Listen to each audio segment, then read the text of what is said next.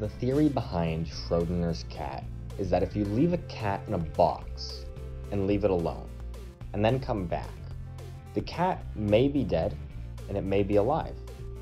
But until you open the box to find out, it is equal parts dead and alive, and nothing and everything. People are the same way. If you say hello, they can be really rude. They can be really nice. We get so caught up in the idea of being rejected, but now you've talked to the kid who sits next to you in homework, or the girl behind you in English.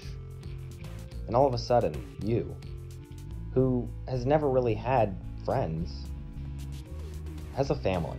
So why not just say hello?